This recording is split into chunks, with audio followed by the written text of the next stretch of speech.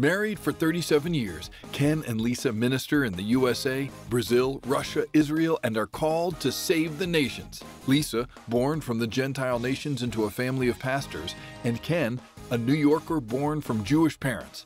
At his bar mitzvah, those who heard Ken speak say he is destined to be a rabbi. Together, they teach how to practically walk in the Hebrew Christian roots of the faith and the revelation of Torah, with the prophetic revelation and the power of the Spirit. It's time to hit the mark. We receive it. Oh, Lord, we just lift up right now our nation. We receive it for our nation right now, the reign of God right now. Oh, I come against the forces of the enemy over our nation, all this discord. Lord, we come against it as the people of God. We take our rightful place and we speak to the atmosphere. And Lord, we stand in the gap. You said, my people are called by my name. If we humble ourselves, we pray and we repent. So Lord, we repent right now for racism. I repent.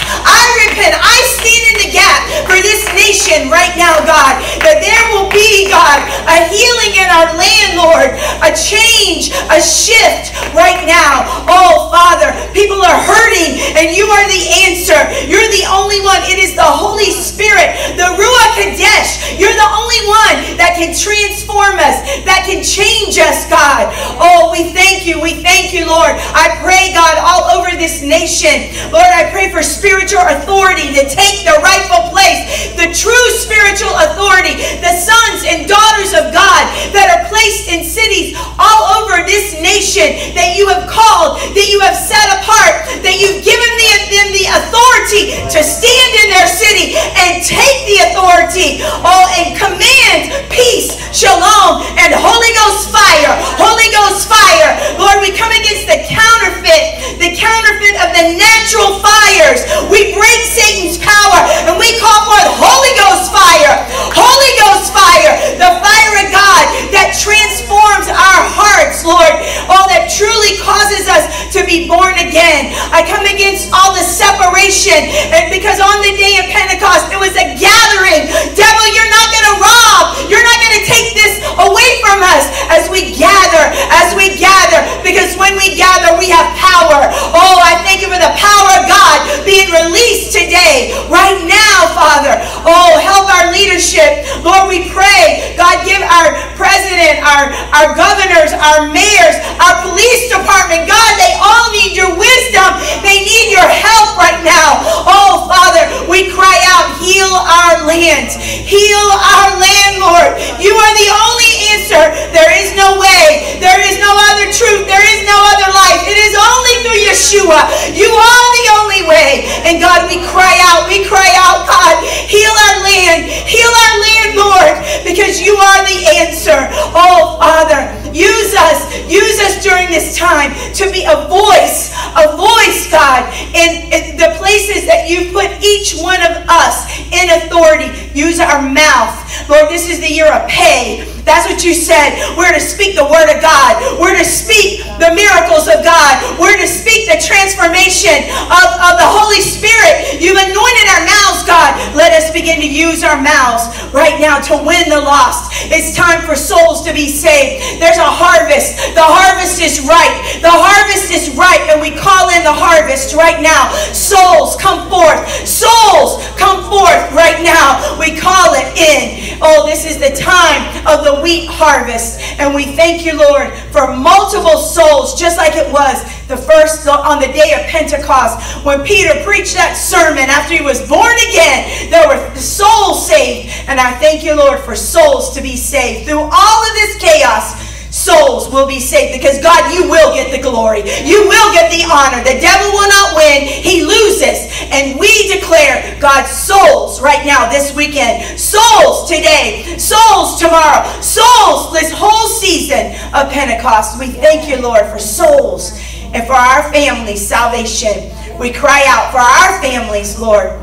And for South Florida, we cry out, God, souls, souls, souls. And we pray for our Brian, Lord. Our Brad, Lord. We pray for Brad and Brian. But we pray for Brad, God, as he's on the police department. Use him, God, for your glory. He's your authority. He's your representative. Fill his mouth with the Holy Ghost.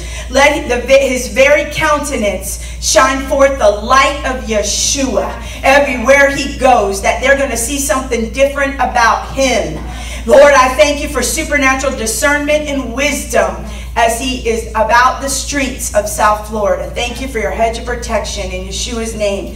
Amen. Amen. And bless our Brian if he has to be deployed in the National Guard. Amen. Okay, you may be seated. Hallelujah. Hallelujah. Thank you, Lord. God is good. Amen. Well, happy Pentecost. We're celebrate that when the word was first given, of course, to Israel, the Torah, and then in the book of Acts, when it was written on the hearts of the people. We're so thankful that the word has been written on your heart. And I want to encourage you to pay attention to what the Holy Spirit's telling you during this time. The Lord gave me this statement. He said, I'll give wealth transfer in the middle of spiritual chaos. And that's what we're seeing, spiritual chaos.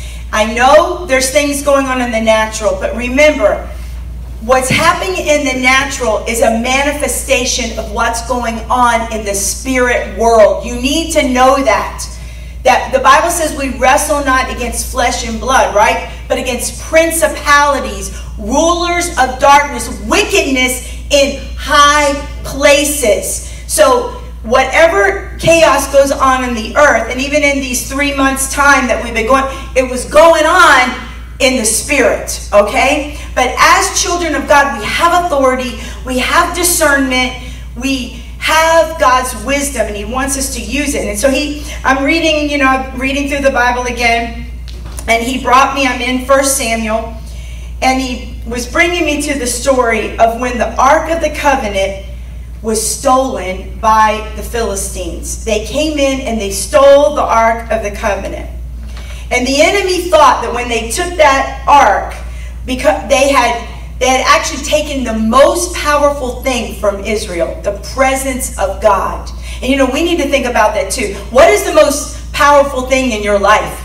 It's not your job, it's not your money, it's not any of that. It's not even your husband, wife, or children.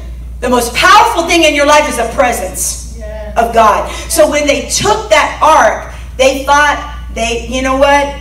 Now we've done it. We've taken them captive. And they placed the ark in front of their God. And their God's name was Dagon.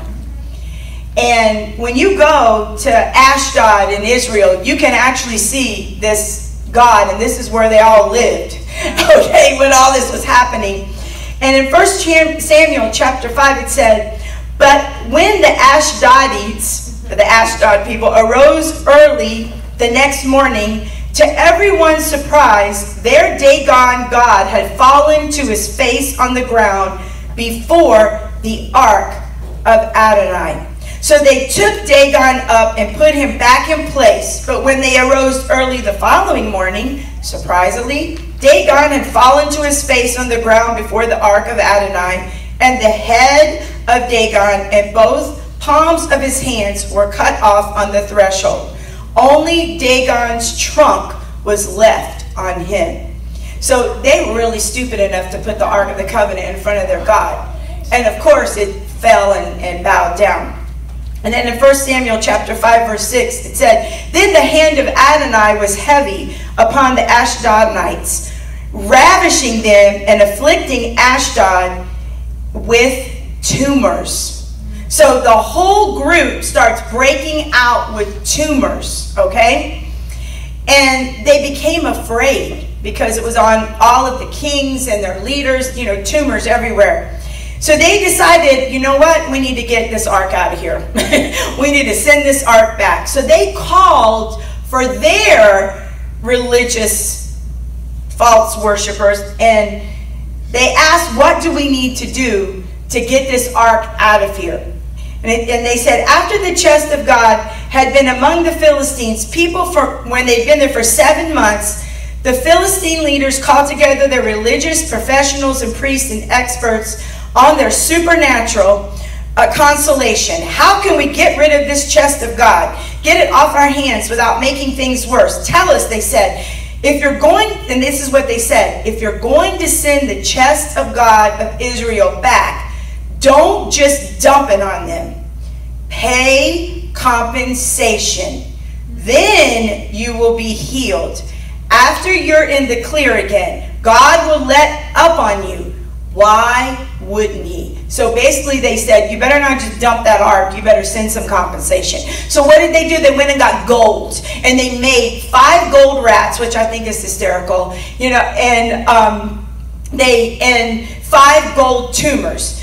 The 5 rats represented the 5 kings of the Philistines, okay? The 5 tumors represented the cities that they ruled in. So they put this gold, can you imagine?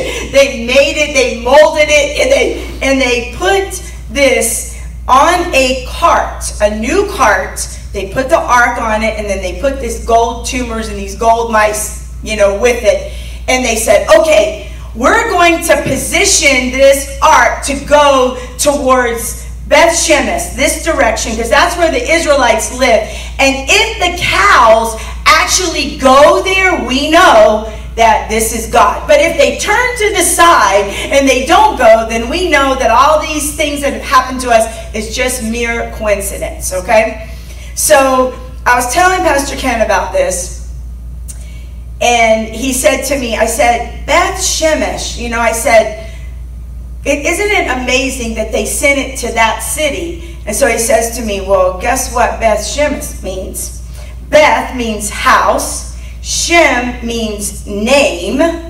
Esh means fire. So the house name is fire. So they're sending the ark, okay, to a city that means fire. Now, as the ark is going towards them, this is where the wealth transfer comes in. The Lord began to show me that the Israelites were not hiding out from the Philistines. They were not hiding. They were not afraid. The Bible says, now the people of Beth Shemesh were reaping their wheat harvest in the valley. What is wheat harvest? What are we celebrating today? Pentecost. Is it any accident that they went to the house of what? Fire? Okay, there's no coincidence with God. Everything in the Word, we've learned this from Pastor Ken, has a meaning. So the Lord said to me, look at Israel. They're continuing. They're continuing. They're working. They're in the field. It's wheat time. The harvest is coming. They're getting in their wheat. They're not responding to the Philistines, even though they've captured the ark. They're continuing to do what I commanded them to do. And so this is what the Lord said. Tell the people of Save the Nations, I'm the one who takes care of you. Keep doing what you're doing. Don't stop working. Don't get distracted with all this chaos. They were not distracted. It was wheat time. It was harvest time. They weren't hiding. They were out gathering the wheat. What did God tell us? Wealth transfer. He said during this season, there's a wealth transfer. With all this chaos going on, God says there's a wealth transfer. The people of Beth Shemesh, they look up and they see. What do they see? The ark of God coming into their house. Look up, look up. The presence of God is in your house. It's in your house. The blessing is in your house. God says, keep doing what you're doing. Now they kept working, but what else does wheat represent? Souls. So it's time. With all this chaos going on, you need to win the lost. Now's the time to share the gospel. Now's the time to tell people the Lord is coming back, and He's coming back really, really soon. We're right there. He's coming back. And you need to ask your family members, are you ready? If the Lord would come today, will you go? You need to say it just like that. Are you ready? Because it's time. It's time. So God says to this house, wealth transfer. I put my presence in your house. I put my fire inside of your heart. Now all you got to do is reap it. Amen? Continue to do what you're doing. Don't get caught up with everything that's going on. Don't hide. Don't retreat. You stay on course. Why? Because what are you doing? You're saying, I put my trust in the Lord. I put my trust in the Lord. I put my trust in the Lord. And just like Beth Shemesh, do you think those people realized that the presence of God was coming to their house that day? No, they just were in obedience. Just like many of you, you've been coming, you've been obedient. You're like, I'm doing this by faith. And that's why you're reaping the blessings. That's why God is pouring it out on you. That's why he's speaking to you. He's preventing you from making mistakes. He's telling you, don't buy that house, right? Don't do that. Why? Because you have stayed steady. So I'm telling you, God's put his fire inside of you and his wealth transfer. Do you receive that today? Keep doing what you're doing. Father, we thank you for your word. We thank you for Pentecost. We are the house. My name is Esh. Do you believe? You need to say that. My name is Esh. I have the fire. The fire of the Holy Ghost lives on the inside of me. And I will have wealth transfer. Grab hold of it today. All right, let's give to the Lord. Celebrating Shavuot or Pentecost today. And today we are going to talk about revival or being revived mouth to mouth. Mouth to, everyone say mouth to mouth. Mouth to mouth. And just think about that mouth to mouth. Because we're going to look at that today. If you don't have a paper, Amanda will make sure you get one, or just they're in the back, or I believe everyone has it. Pastor Lisa, of course, she almost preached my whole sermon before I even got up here, which is fine. We are in the Hebrew calendar 5780. It's been declared the year of the mouth because the numeric value of the Hebrew letter is 80. It's 80, and it's pay. And pay also means mouth. So 80 is the numeric value for the letter pay. But the letter pay actually means mouth in Hebrew. And so even the Hebrew letter looks like a mouth. I put a picture on there so you could look at it. You can see the mouth. You can see even possibly a tongue. And so we are living in a prophetic time right now where we learned in Scripture last week that when a person has a spiritual disease called leprosy, one of the things that you would do is that you would cover your mouth. You would shield your mouth. You would mask your mouth. I mean, if that's not, if you can't see how that kind of ties in with where we're living today, it's one of the reasons, not the only reason, but one of the reasons why people would get leprosy and then would have to cover their mouth according to the Scriptures is because they had spoken evil against authority. So, like when Miriam spoke against, Miriam and Aaron together, they spoke against Moses because he had married an Ethiopian woman. They didn't like that. Well, when that happened, she came down with leprosy. And leprosy, remember, you don't get healed of leprosy, you get cleansed of leprosy, because leprosy is a spiritual disease. It's a spiritual uncleanness, if you will, that manifests in your body. Okay, so I want you to look in the book of James now, because today we're going to be talking about the mouth, or pay. And James chapter 3 teaches us this in verse 5 through 10. It says, so the tongue is a small part of the body, yet it carries a great power or dominion. Just think, and that's in the Aramaic, though, it doesn't just carry power, but the tongue could dominate. Just think of how a small flame can set a huge forest ablaze. And the tongue is a fire. It's an esh. It can be compared to the sum total of wickedness and is the most dangerous part of our human body. It corrupts the entire body and is a hellish flame. It releases a fire that can burn throughout the course of human existence. Literally, in the Greek, it says, the tongue can cause things that can go from one generation to the next. What your mouth can release can actually affect generations to come. That's what it means there. Verse 7, for every wild animal on earth, including birds, creeping reptiles, and creatures of the sea and land, all have been overpowered and tamed by humans. But The tongue is not able to be tamed. It is fickle, unrestrained evil that spews out words full of toxic poison. Number 9, we use our tongue to praise God our Father and then turn around and curse a person who is made in his very image. Out of the same mouth, look at that, mouth, remember, pay. Out of the same mouth, we pour out words of praise 1 minute and curses the next. My brothers and sisters, this should never be. So remember, we've been teaching you at Save the Nations that every word that we're studying, whether it's in the Hebrew or the Greek, has multiple meanings and has 2 sides to it. A positive, a negative. A side for good and a side for evil. So think about this. When God spoke to Moses, Moses goes to the backside of a desert. He sees a bush burning with fire, right? And he says, I must turn aside to see the voice that speaks to me out of the fire. There was a voice. He cried out, Moses, Moses. The voice spoke through the fire. That's a good thing.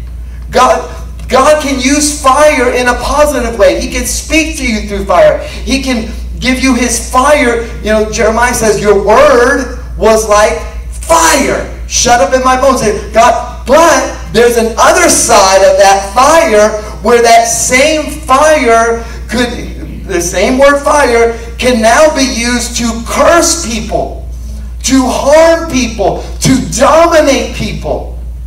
And then he said, you should not use the fire of words for that purpose. Is it possible? Yes. Is it right? No. Do you see that? So we need to start thinking about that. Words carry power. The Hebrew understanding of words is words connect the natural realm to the spiritual realm.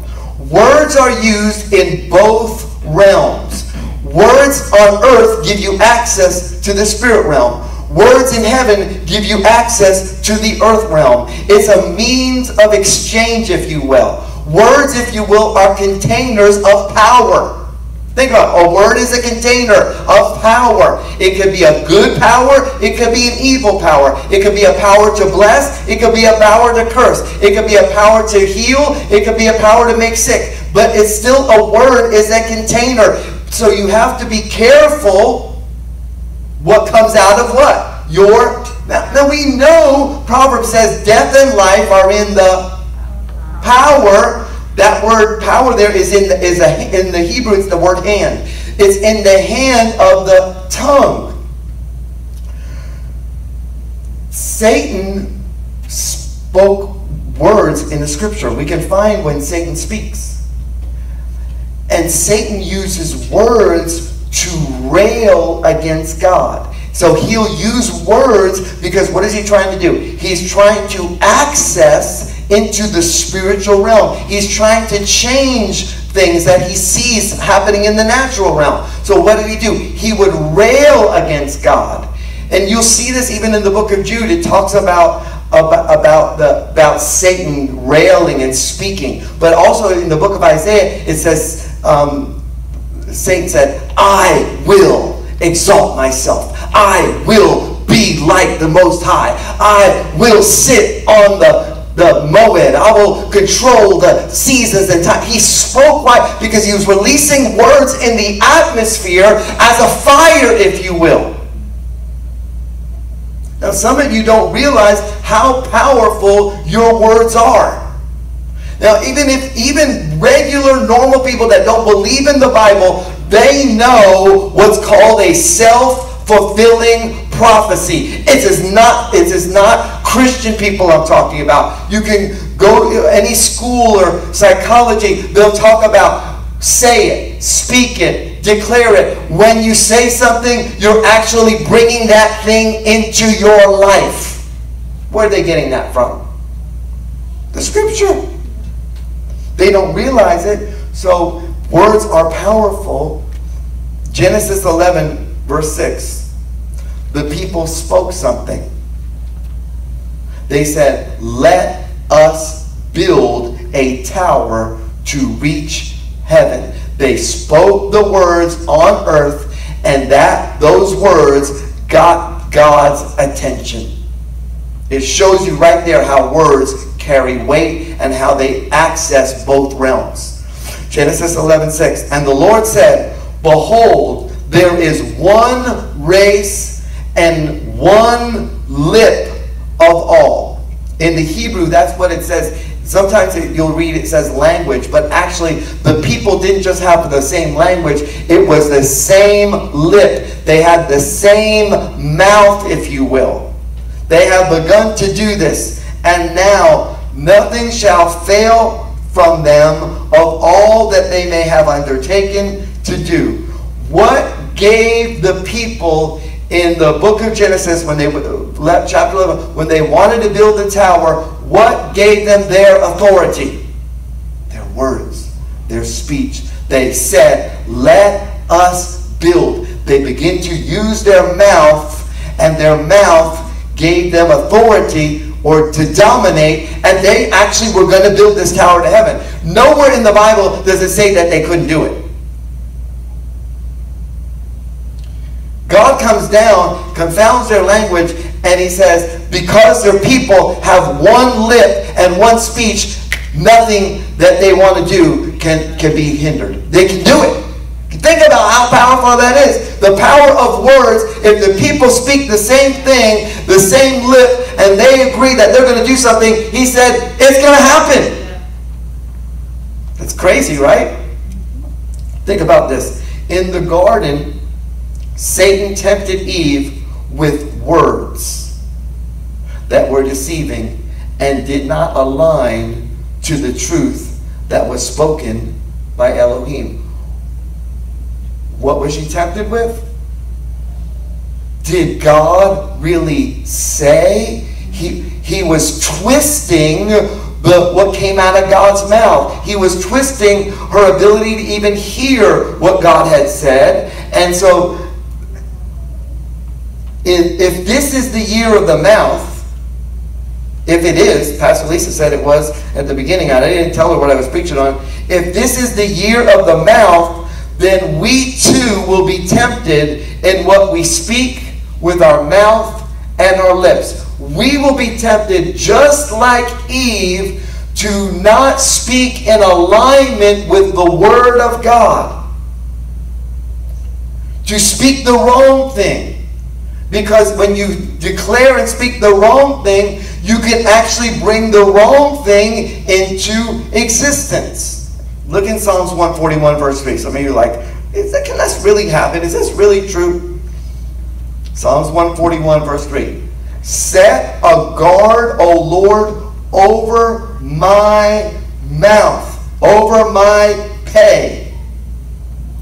Keep watch over the door of my lips. What does a door do? It gives entry. It gives access. A door has a threshold. You can cross over and get in through that door, or a door can be a place where you lock the door and you say, no, you can't enter here. How many corners does a door have? Think about it. How many corners does a door have? 4 corners, right? How many corners are on the altar? 4 corners. An altar is a door. It's a place of entry, of access. Hallelujah. It can bring blessings, but in the Revelation, we're going to see the 4, that's what's called, and we talked about it, we'll talk about it next week. It's called the altar judgments. Because that altar is a door, and that door is going to bring judgment to the people that don't obey God. Just wanted to throw you out. Okay. So now, the door, or your lips or your tongue, is a place of authority. To permit or deny. Have you taught your children to say no? Have you taught yourself to say no? What's sometimes the hardest word to say? You don't want to do it. You don't want to go there. You know you don't even feel right about it, but they're pressuring you. Have you ever felt that? I see AJ shaking his head. It's Brittany. She's pushing me. I know. Spirit of her mom. No, kidding. Now, think about it. Think about it. Tongue, authority, permission granted, permission denied. And it is very hard to say no. But part of the realignment that's happening in the world today and what God wants to do in all His people, we have to learn to guard the door of our lips. And we can't always say yes when God is saying no. So we need to align with the truth of the word. If God said no, we got to say no. If God says yes, we can say yes. So it's just now go to the next page. Look in Proverbs 13, verse 2. The one who is careful what he says will have good come to him. But the one who wants to hurt others will have trouble. How are they going to have trouble? Because they spoke trouble. He who watches over his mouth keeps his life. He who opens his lips wide will be destroyed. That's pretty strong words. So you got to be careful. You got to guard your lips. Now we know James says no one can even do this. He says the tongue is just will do whatever it wants to do. But he's not telling you there yet the answer, because the answer to control the tongue is going to be the Holy Spirit. The person of the Holy Spirit is the only one that can help you guard your tongue. How many people can say amen to that? Yes. So what should be coming out of your lips? What should be coming out of your mouth? This altar, this door, if you will. Psalm 68 verse 11 says, the Lord gives the word, and a great army brings the good news. Literally, they bring the gospel. The Lord gives the word, and the army or the people, what happens? They proclaim it. They give the good news. So it's a hint there that we as God's people, we have to speak the gospel or the good news. We've got it. The Lord gave the word. Now we just simply rehearse that same thing that He said. Whatever God said, He gave the word, and the army, they proclaimed it. That's what God said. What did God say? This is what God said.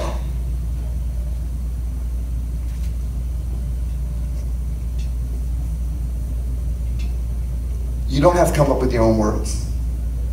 I don't come up with my own words. All we do as believers, it's like, I don't know what to say. We have 66 books of what to say. You don't have to come up with your own words. He said, the Lord gave the word, and great is the company that published it. It's good news. Just give the good news that God said to give.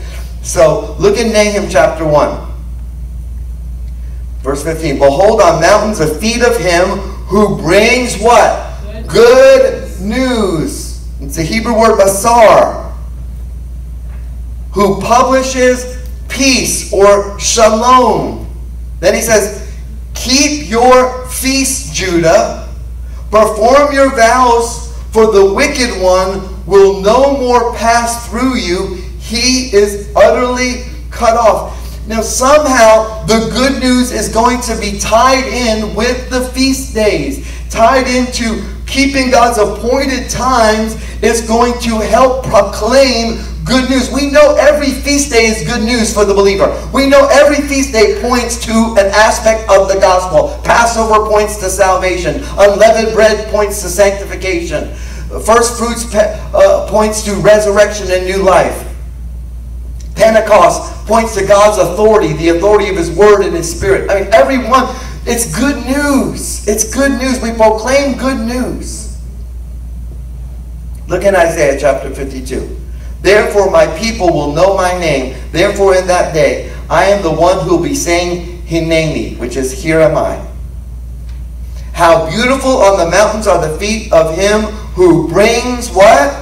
good news, who announces shalom, who brings the good news of happiness, who announces salvation. Literally, that word salvation there is the same word, the same name as our Savior, Yeshua. The one who says Yeshua, who says salvation, who says to Zion, your God reigns. That's good news. Ultimately, what should be coming out of the pay during this season? The gospel, the good news. God reigns. He has authority. There's no other way to get to God. His salvation, no other name given among men whereby we must be saved. The name of Yeshua, the name of Jesus. We declare that.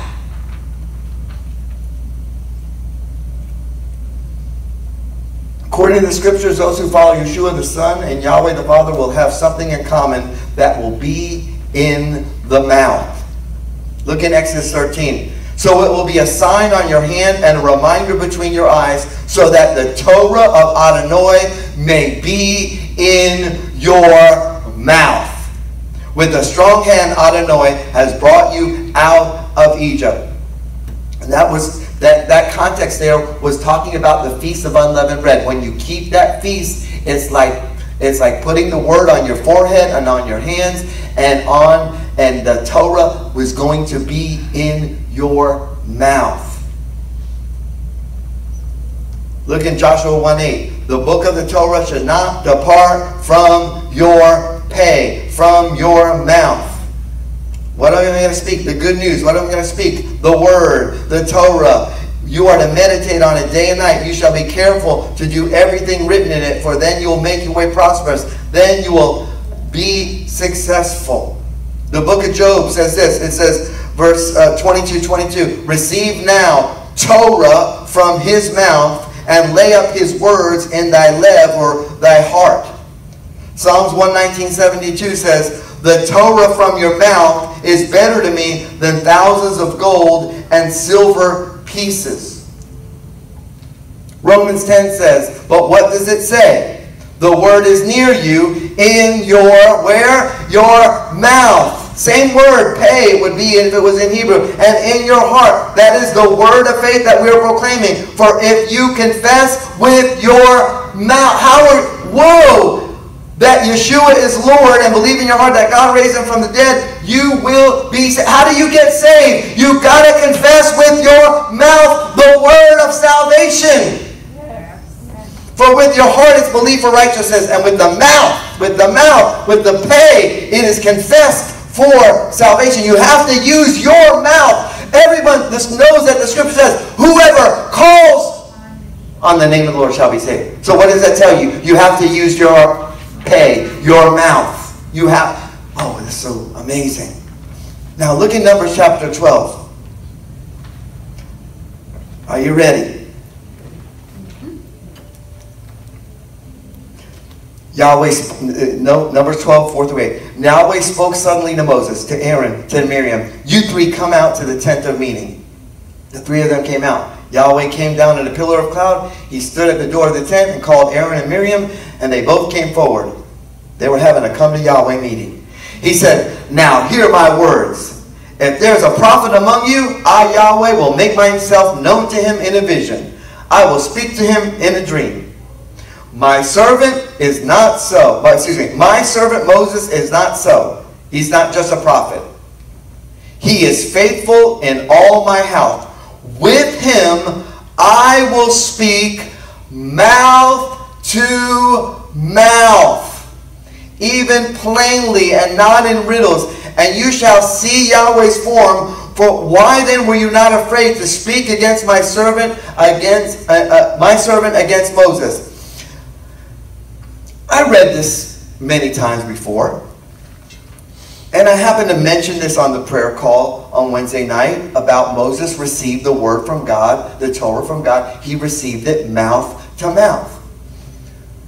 After the prayer call was over, Pastor Lisa says, do you even know what you're saying? Do you understand what you're talking about? I was like, no, can you please explain it to me?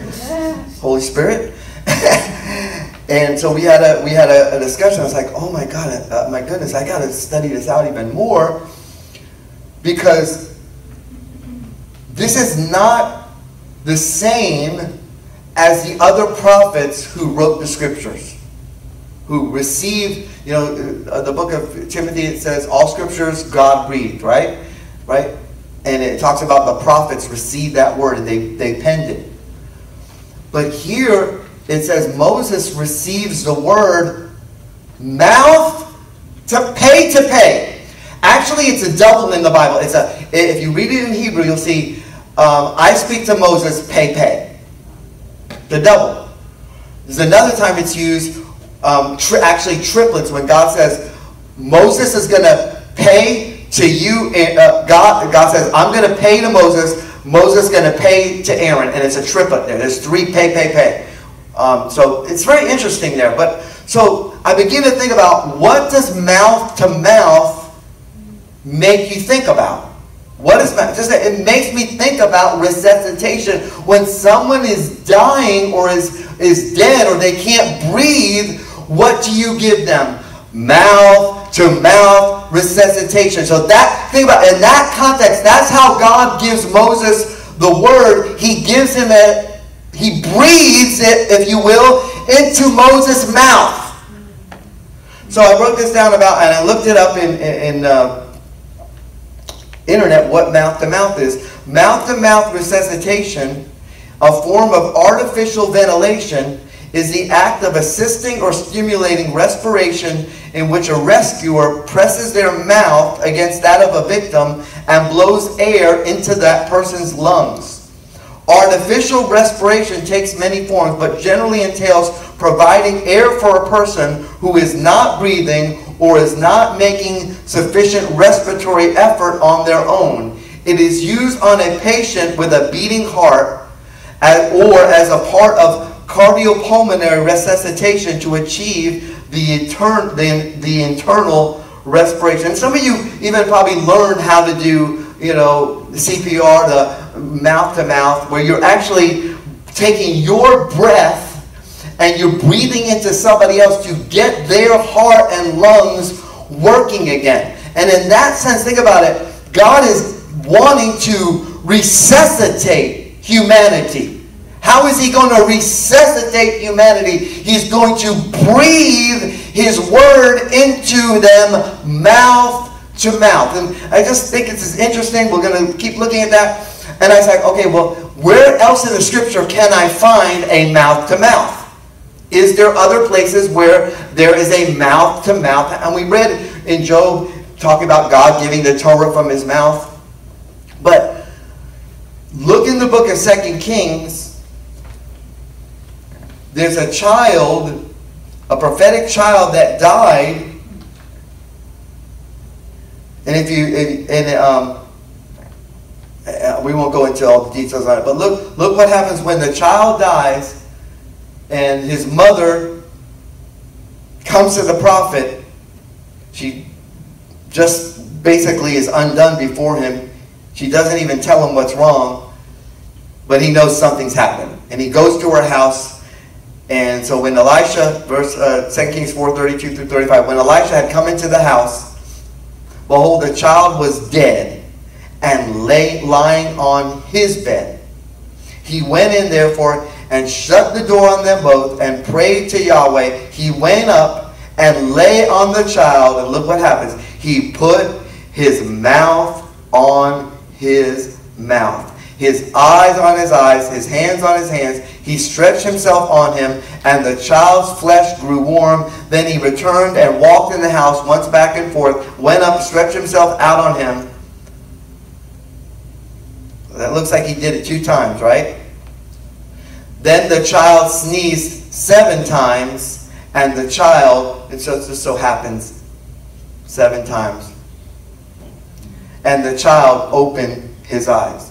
So we see this proto-prophecy, if you will, where the man of God, in order to bring a resuscitation from something or someone that's dead, to bring a revival, there has to be a mouth-to-mouth between the prophetic and the one who is dead, and the prophetic is going to breathe, if you will, into that dead thing or dead person, and that will come back to life. So there's a lot in that, But now go to the book of Genesis chapter 2 verse 7 and look at the creation of man. God creates man out of the dust, right? Out of the ground, the clay, if you will.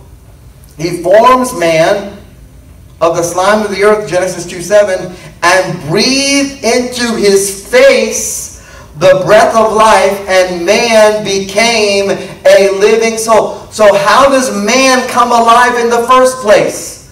The breath, the ruach, the wind of God gives that shell of a man life. What do you think happens to get Jesus raised from the dead? The Holy Spirit goes down to where he is. He's dead. His body is dead. He breathes. He gives him, if you will, a mouth to mouth. Hallelujah. He gives him a mouth to mouth because the scripture, the word said, thou will not leave my soul in hell. You will not allow your Holy One to see corruption. The Holy Spirit took that word and he said, this is the word for you. Receive it. And he was resuscitated. Hallelujah. He was born again. He's the first born again, if you will. Now, John 20, 21 and 22. Yeshua said to them, Shalom Aleichem, peace be unto you. As the Father has sent me, I also send you. And after he said this, what does he do? He breathed on them and he said to them, receive the Ruach, receive the Holy Spirit. Now remember, pay means mouth.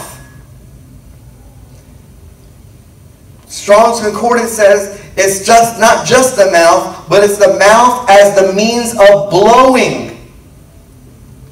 Pay has a numeric value of 80, which is mouth or opening. But remember, the word for mouth in Hebrew is 2 letters. It's the letter pay, which means mouth, but it's also the letter hey, having a numeric value of 5, which means breath, movement of air or speaking. So even just the word mouth in the Hebrew, the 2 letters pay and hey, oh, that's rhymes even, pay and hey,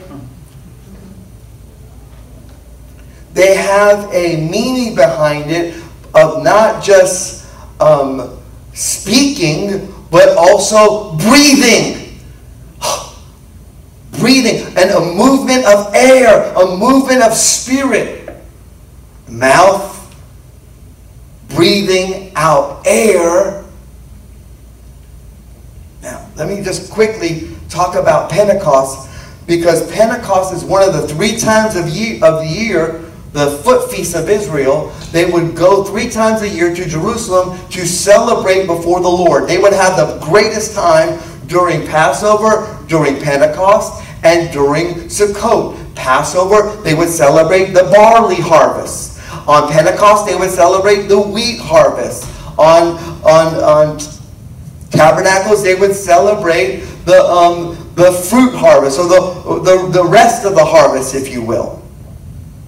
It always pointed, the foot festivals always pointed to the fact that God took care of his people. Just say, God takes care of me. One of the reasons we align with God's feast days, it's a sign to the nations. It's a light. We're being that candle, that menorah that says when we do what God says, we never have to worry because God takes care of us. So much to the fact. Do you realize that when Israel would leave their home for these feasts, they'd be gone for quite some time, especially if they had a journey. Do you know God would protect their home? God would make sure the nations didn't attack them during those times. Why? Because this was a sign, these feasts were a sign that God's with them, He cares about them, He loves them. But since we're in the wheat harvest right now, one of the things I want you to just mark this down, right there, I think I wrote it down, so we'll just read it in a second. The wheat at Shavuot was significant because wheat in the Bible is associated with people. The wheat harvest was gathered and the first fruits were offered with 2 big loaves of leavened bread accompanied by the blood of 7 lambs, 1 bull, and 2 rams. 10. There was 10 total offerings. Blood offerings, if you will. We know 10 is the number of commandment. We know that 10 is the number that really signifies the Word of God, the commandments of God. They would give this offering with salt, ground wheat flour, and wine. They would be what's called an elevation offering, a resurrection offering. They would also give a sin offering and a peace offering. I mean, this is no joke. God was very specific that they would take care of the sin. They would take care of what's called the resurrection offering. We would see it in the Bible. It will say burnt offering. In the Hebrew, it's called olah. It's an elevation offering. Basically, God's saying, "I'm taking you higher. I want you to be with me. I'm receiving it." It was a type of future resurrection. Peace offering. You would have peace with God, but you'd have peace with people. Nothing is by accident. If God has sin, takes care of your sin. Elevation takes care of, I want you to draw close to me. I want to be gathered near you. I mean, every one of that peace offering, you're going to have shalom. God, peace with man. The name of the offering is what it meant. Is the meaning behind it. I'm throwing a lot out at you, but I know you're catching it. The word offering actually means to draw closer to God through relationship. Remember, how is an offering giving? It's given on an altar. An altar is a door. An altar is a place of exchange. Okay, let me throw this out at you that you never thought about this. It's not really about what you're putting on the altar. It's really the act of your will and heart that God's looking for. You doing what He said, He says, now I know you're mine. Because half the stuff that He says, it makes no sense in the natural mind. I mean, I'm explaining it to you now, but most people are like, well, God said give 7 this, 3 this, 2, I don't know why. But they did it. And God said, because you did it, I know your heart. Hallelujah. Now,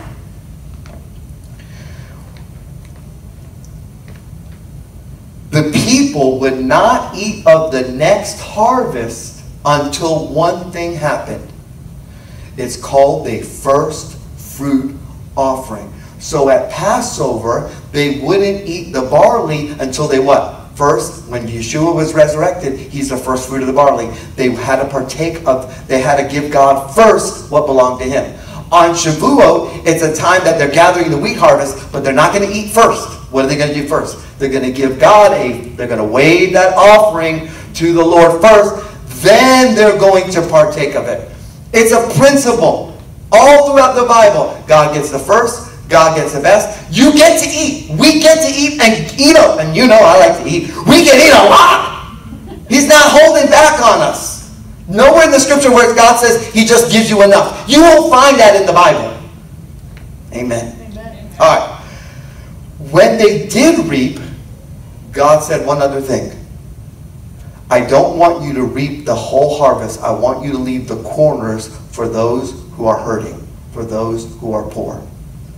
This should always remind us when God blesses us, we don't eat it all and we don't give it all even back to Him. There is a portion for those who are hurting.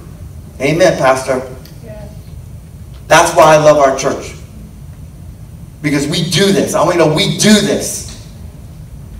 Not just we do this all the time because this is the right way. It's not just for us. Thank God for His blessings. Thank God for His faithfulness. But we always leave the corners. You know what the word corners in that translation in the Hebrew actually is? Peah. Mouth. You know what? They have to have something to eat. Makes sense, right?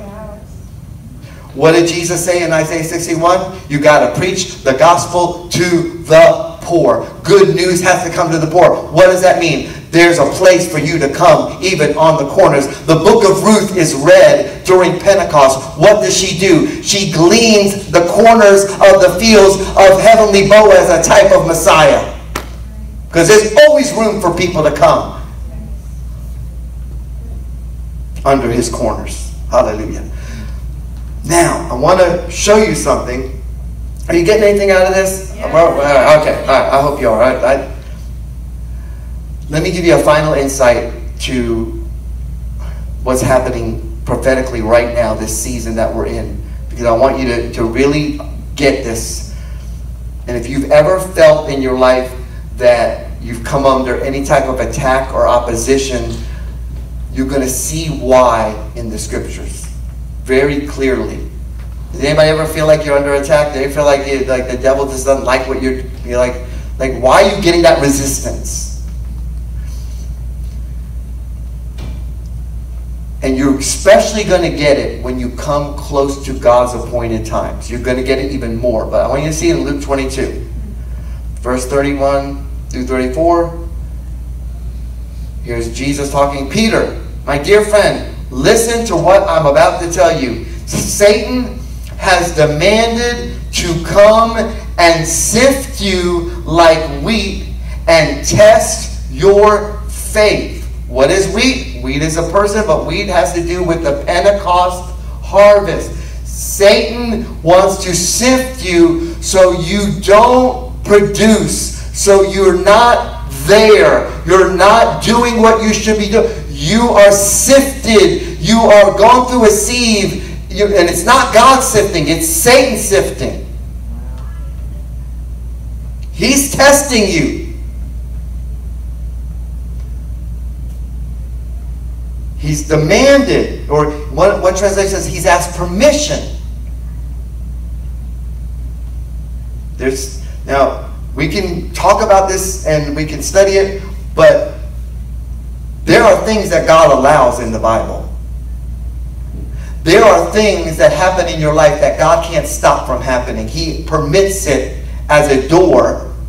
One reason He permits it is because you have already made it where God can't protect you or stop that. Like Job, for instance. Satan comes to God and he says, you got this hedge around Job, and but if you take that hedge down, I'll show you what Job's made out of. And God said, what? He's already in your power. You say, well, God must have did it. No, the Bible says this. The Bible says that when Job was offering offerings for his kids, he said, I knew this would happen. The thing that I feared has what? Come upon me. Fear can open the door to things. God couldn't stop that. I'm just saying, there's many reasons. I'm just giving you one.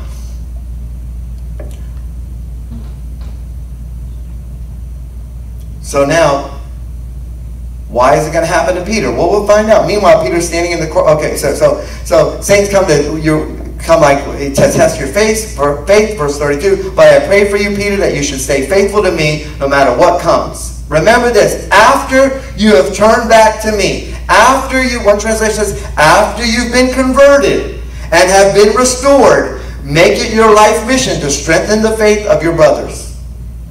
But Lord, Peter replied, I'm ready to stand with you to the very end, even if it means prison or death. Jesus looked at him and prophesied, before the rooster crows in the morning, you will deny 3 times that you ever knew me. How many times does Peter fall? 3 times. He uses his mouth to curse and to swear, and he does exactly what Jesus said he'll do. What do we learn about the pay? What should Peter be speaking? The word, the gospel, the good news. What happens to Peter? Satan tries to get him from speaking the right thing, and what is he speaking now? The very opposite. Look in John 18. Meanwhile, Peter was standing in the courtyard by the fire. By the fire. And one of the guards standing him said to him, aren't you one of his disciples? I know you are, Peter swore, and said, I'm not his disciple. Number 1. One of his servants of the high priest, a relative of the man whose ear Peter had cut off, looked at him and said, wait, didn't I see you out there in the garden? Peter denied it the 3rd time and said, no. And at that very moment, a rooster crowed nearby. Your mouth should be used to preach the word. Peter's a great example of what's going to happen at this time. What can happen to any one of us at this time? We should be speaking what God said. We should be proclaiming the gospel. But instead, we're cursing. I don't know about this Jesus stuff. Or you're not speaking the right thing. You're speaking the wrong thing.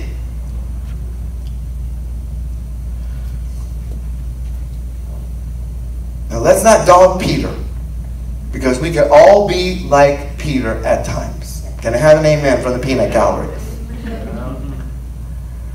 And I could be the chief one, I admit it. I could be the same way. But after the resurrection, Peter has an encounter with Jesus. He has what I'll call a come to Yahweh, a come to Jesus meeting. And Peter and Jesus talk, and Peter is given another chance. And Jesus says 3 times, for the 3 times that he did the wrong thing, he said, Peter, feed my sheep. Feed my sheep. Do you love me? Feed my sheep. Do you love me? Feed my sheep. And so Peter has a conversion, if you will. He has a change of mind, if you will. Now, what ultimately was Satan trying to do? What was he going to do to sift Peter? How was he going to sift him? What do you think he would do? Not just to get him to curse Jesus, but not to be where Jesus told them to be when the Holy Spirit was going to be poured out on the day of Pentecost. The way he wanted to sift Peter, not just get him to pay and speak curses, but to make sure Peter did not show up at the divine Moedim. Don't be there, Peter. And can you imagine? If you curse Jesus, the tendency is like, okay, I cursed Jesus. Jesus don't want anything to do with me now. But because Peter had an encounter with Jesus, Peter obviously repented. We don't see it, him say that, but we know it happened, because who is going to be at the upper room with 120? Who's going to be there? And who's going to stand up and use his pay, his mouth, to now preach the very gospel? And 3,000 people get saved. Who is going to be? Peter. Is God the God of a second chance? And a third chance? And a fourth? And a fifth? And a sixth? And all that? Yes. He wants to use our mouth, but I want you to be aware, just like Peter, Satan wants to sift you, to get you where you're just nothing. You're like, you can't do what God wants you to do. You're not at the right place. You're not at the right time. You're not with the right people. You're not doing the right thing. Hallelujah. Hallelujah. Thank you, Lord. What happens on the day of Pentecost? I'll give you the quick version. Deuteronomy chapter 4 talks about how God came down from the mountain with fire, and he spoke to the people who were there. And he gave them his word. They saw the commandments written by the finger of God. Moses had gotten that word from God, mouth to mouth. Now on the day of Pentecost, in the upper room, in Acts chapter 2, you'll see the same smoke, the same fire, the same wind, the same voice of God that physically wrote the word on tablets. Now takes that word and he... Everyone in that upper room got a mouth-to-mouth resuscitation from God himself. Let me put it another way. When someone gets born again, they get mouth-to-mouth. He puts his breath, he puts his spirit, he puts his... Oh, hallelujah. How powerful is that to know that what you got from God himself? There's no, do you understand? There's no man woman representative that you have to go between to hear God's word. You got a mouth to mouth. Hallelujah.